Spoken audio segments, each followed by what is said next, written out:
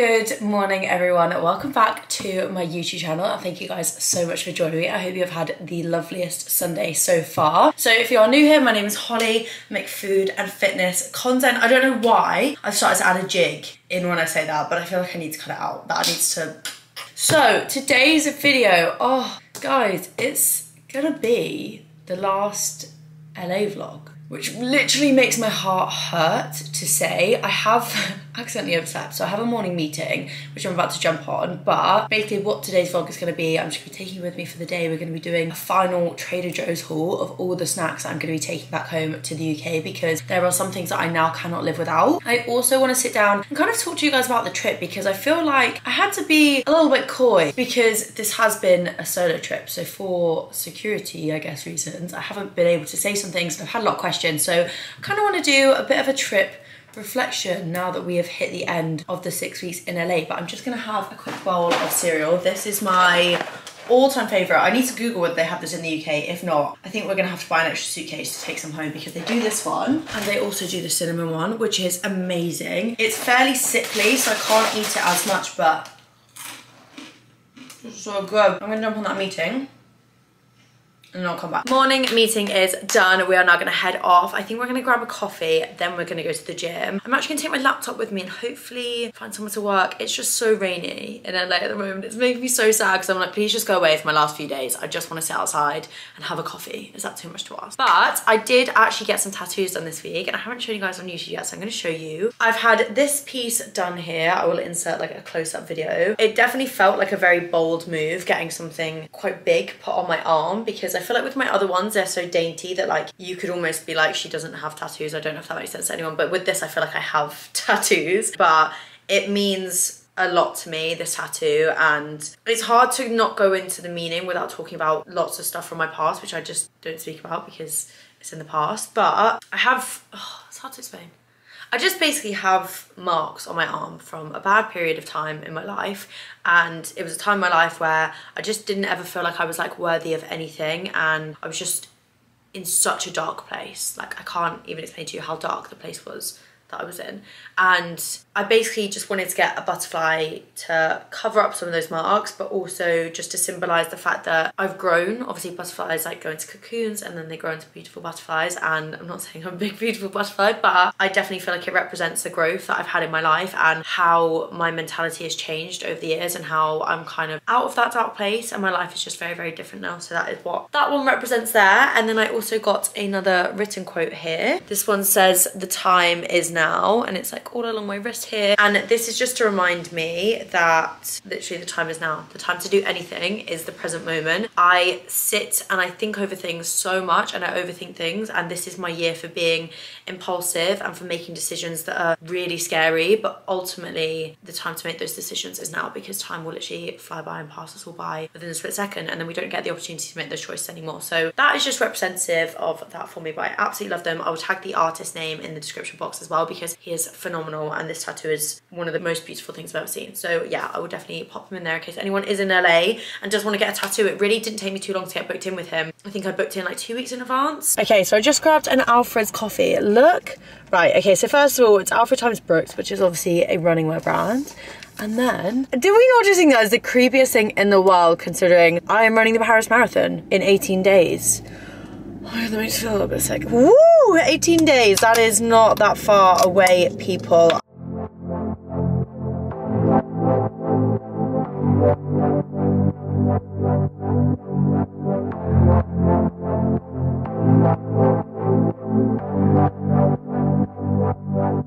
It's only water, it's either sink or swim. Can't hold back your light and expect to win. Gotta go harder, oh you've gotta learn. Don't suppress your fire, baby, let it burn. Be who you are. Nobody can take that away from you. Oh, straight from the heart. No playing games. You gotta be true, true, true. You gotta be.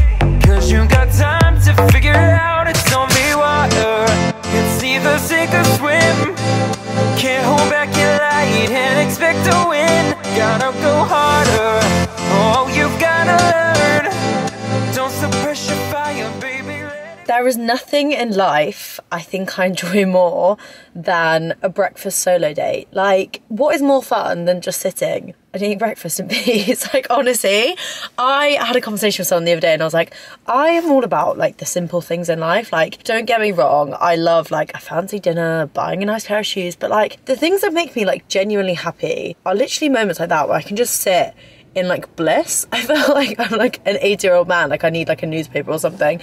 But that was such a good session, and I'm gonna tell you something. As soon as I walked into that gym, my brain went immediately, no, this is gonna be awful. The gym was heaving. When I say busy, like there was like groups of people flooded around machines. And obviously with the gym that I go to, so it's Gold's Gym in Venice, I think a lot of people come for like the kind of like touristy vibe of it because it's obviously a very famous gym, so you get a lot of groups of people visiting. I guess it's just a popular gym. Like if you're in Venice, like why would you not train there? Like it's amazing, it's such a good vibe. So I walked in and I was like, everything is busy, I'm not going to get on any of the machines I want. It's the first time going there by myself. I've been going with my sister and I just was like, can't do it. But in that situation, you have a choice. You can either leave the gym and be annoyed at yourself all day for not even trying to throw together a workout, or you can just adapt and overcome, and that's what I decided to do. So in that situation, I do a few little steps. First thing is just go and find a mat or like a stretching area, and I'll sit there. I'll just do some dynamic stretches, just get my body warmed up. While I'm doing that, I will literally scout the area out. I will find the machines that I need to be using, see how busy they are, see if they're free. If they are too busy, the next thing I will go and do is literally just go and grab a dumbbell and stand in the free weight section, get comfortable in like a little bubble of space, do some dumbbell exercises. If you do feel comfortable, you can then step outside of that and go to a machine, because sometimes you just need to kind of settle in to like the gym vibe and let the gym anxiety kind of like wash away, but that does take a while. So just doing some dumbbell movements is literally perfect for that. I did that exactly then. You guys will see that I started with my dumbbell workouts and then went on to my compound list, which I know you're supposed to do the other way around, but like I said, sometimes you just have to adapt and overcome. And then as soon as I felt comfortable, I went and picked up a barbell and did some weightlifting there, which ended up being a really good session. I'm not gonna lie, it wasn't the session I was supposed to do. I was supposed to do hip thrust. However, the thought of like setting up hip thrust, I've spoken about this before, it's just really overwhelming sometimes, and I just wasn't ready to do it. I couldn't see the right size box and I didn't want to be like walking around the gym like feeling like a lost puppy. Also in that situation, you just need to remind yourself like everybody is in there to look at themselves. Like nobody goes to the gym to look at what other people are doing, so that is what you have to remember the whole time. So those are just like my little steps to kind of overcome gym anxiety, because I've definitely been experiencing it. Being in a new place and trying out new gyms is really fun, and it's such a good like little like activity to do, but it does bring on that new gym feeling, which is terrifying sometimes. So those are just my little tips that I always follow. But we're gonna head out to Trader Joe's now because I need to do the snack pickup before we head home.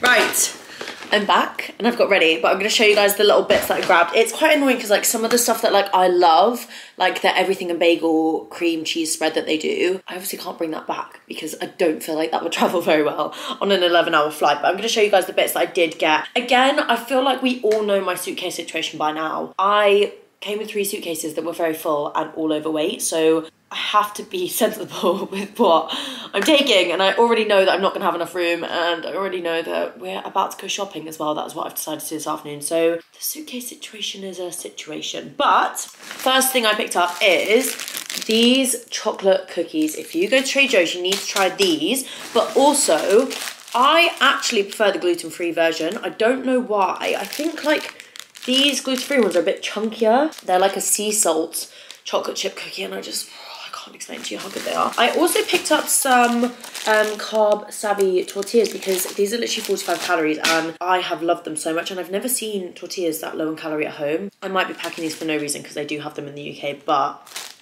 we moved. Then I got these everything but the bagel crackers. I have been living off these. I can't open them because I won't be able to stop eating them. Also with the cookies, I did buy like 5 packs. Then I actually picked these up for my mum. So I got her some dark chocolate mint creams because she loves an after 8 and I've heard really good things about these. Finally, I got these, which I'm gonna take when I see my friends. So these are brownie and cookie brookies. Is that my last name? Cute.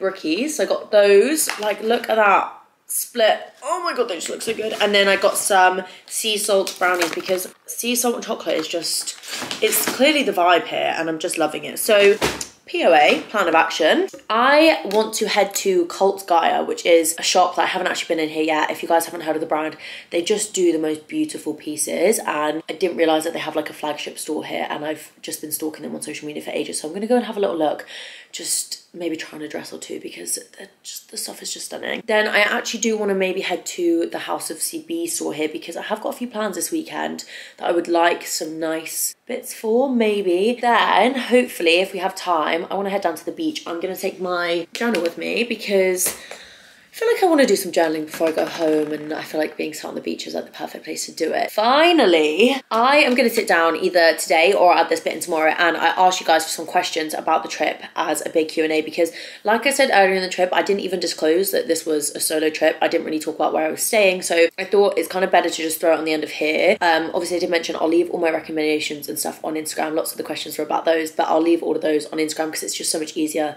to like tag and follow the places through that. In terms of like why I came out, how I found solo traveling, all those kind of questions, I will answer all of those either later today or tomorrow. But yeah, that is the POA. Let's head out because I don't want to waste any more daylight. Can't hold back your light and expect to win. Gotta go harder. Oh, you've gotta learn. Don't suppress your fire, baby, let it burn. Nobody can take that away from you. Oh, straight from the heart. No playing games. You gotta be true, true, true. You gotta be.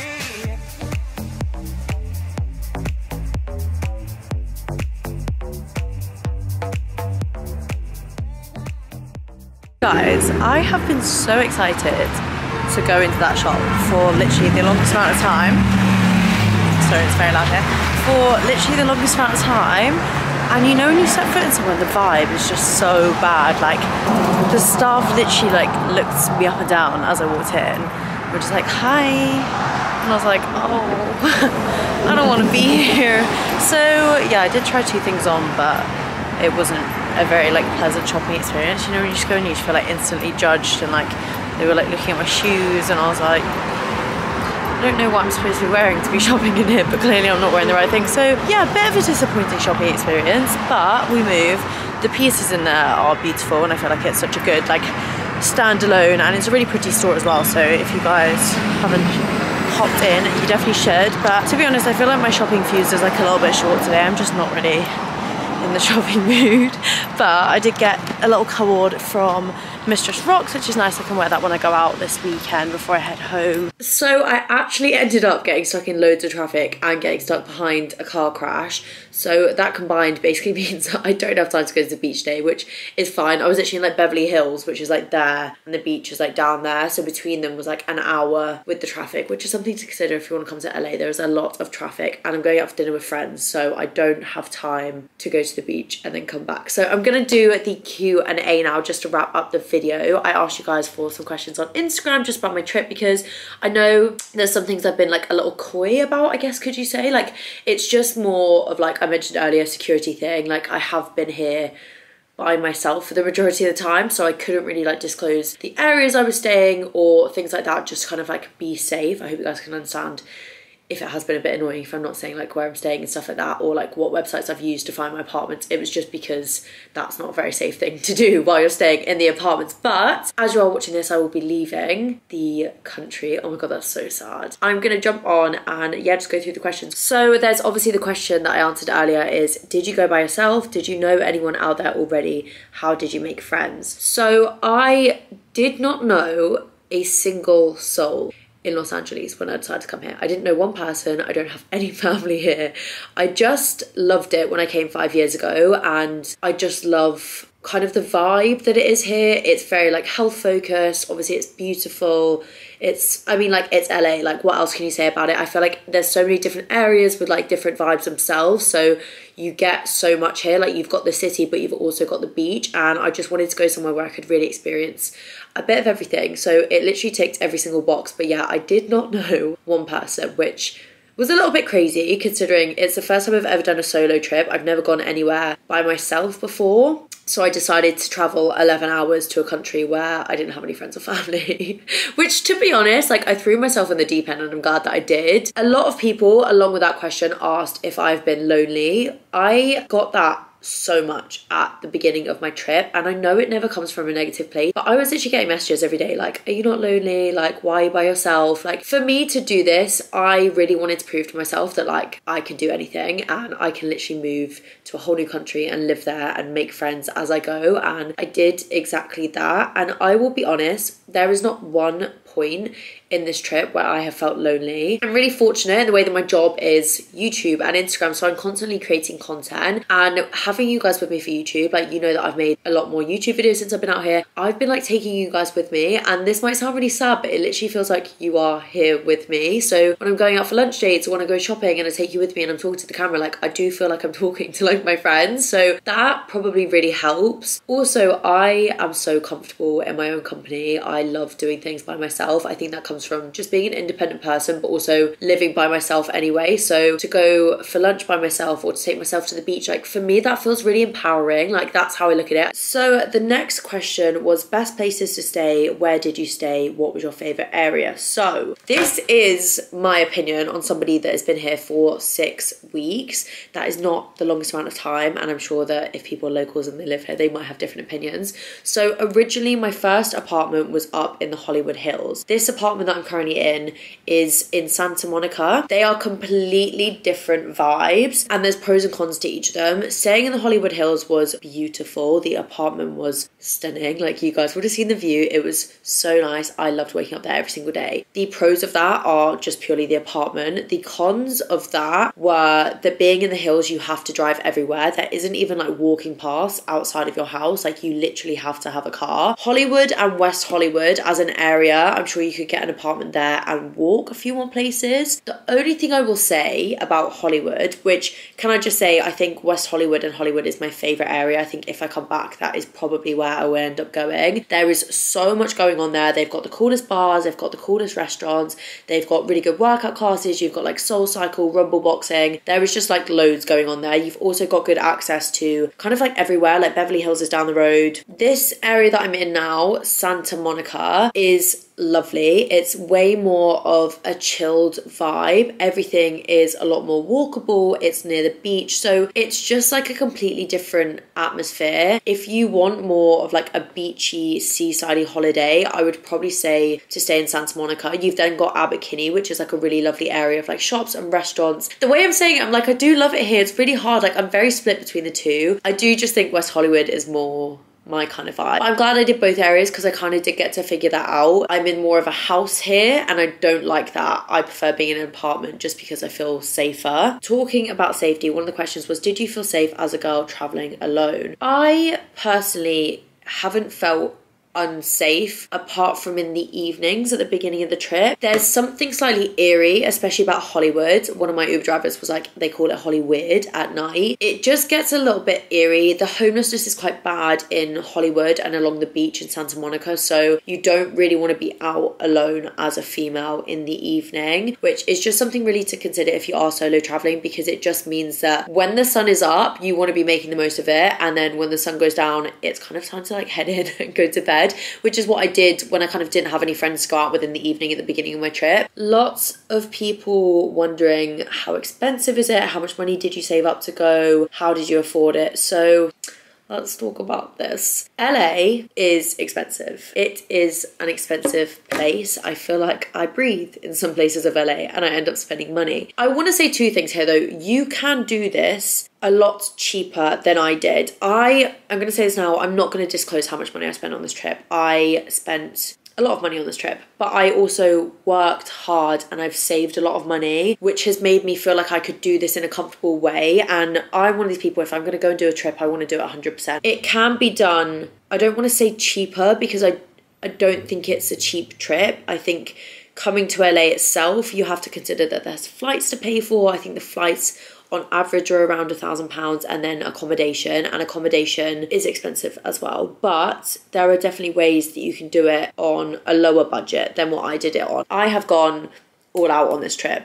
I have also eaten out a lot. That's something to consider as well. The food, I think more so in like West Hollywood, I would probably say it's slightly similar to like London prices. Like some of the restaurants that I went to, cocktails are around like £25, which is quite expensive. But I will let you know the websites that I personally used to book my accommodation, because that was one of the main questions. So I used, for the first apartment I stayed in, it was called Plum Guide, which I'd never heard of before, but it's more of like a luxury Airbnb. So if you're looking for nicer properties or more luxurious looking properties, that is probably the website to go on. And then for this one, I also used another website I'd not heard of called Vrbo, VRBO.com. So lots of people are asking why I'm coming home, why didn't I extend my trip? They thought that I was staying in LA longer. So I did extend my trip. I initially booked my trip for 4 weeks. I've ended up staying for 6 weeks now. So I did extend it by 2 weeks. However, I'm running the Paris Marathon, so I can't stay any longer than that because I need to go home in order to adjust to the time difference. I would literally stay up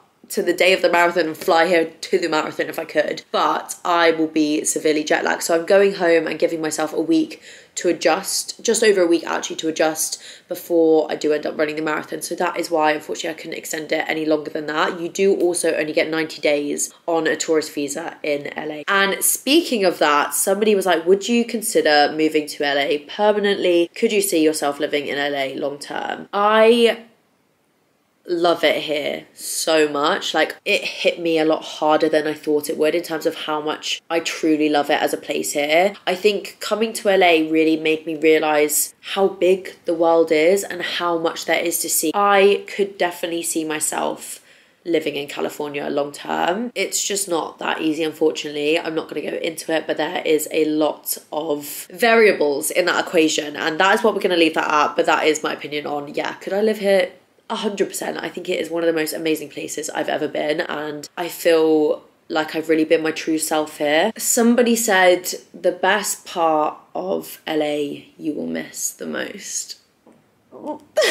I would say really hard to know how much to kind of say on the internet sometimes, because like you guys are literally like my friends, and I feel like I want to tell you every single detail of everything that has been going on, but there are some things that sometimes I have to kind of remind myself and be like, whoa, okay, like you can't overshare all the time. So in answer to that, the best part of LA that I will miss is not so much a place, but a person. And now we're going to move on really swiftly. That is me answering that question. Job done. Tick. Goodbye. Somebody said, what's been the biggest achievement for you since living there? So I think the first thing that comes to mind is running 35 kilometers. That run was so tough, and like in terms of like physical challenges, that has definitely been one. I've also pushed myself outside of my comfort zone in so many situations here, in terms of meeting new people and going to new gyms where I felt super anxious and I felt super uncomfortable, but I've pushed through that barrier. I think just being on this trip in general and not actually having any moments where I'm like, oh my god, I need to go home, has probably been a huge achievement. I also feel like going on a solo trip has really allowed me to really reflect kind of on like my life and what I want to do with it. And that sounds really deep, but it's really given me a lot of distance from the UK and time to kind of rethink over things that I felt I valued and I felt were important to me, but actually having a bit of distance from those things kind of makes you put everything into perspective, and it has really changed my outlook on kind of like the direction that I want to take in life, in terms of, like I was saying earlier, like the world is so big, like there is so much out there to see. And I think for a long time I was kind of like, I'm gonna live in Manchester for the rest of my life, and my view on that has really changed now. So that for me is probably like a really big achievement, because it's just made me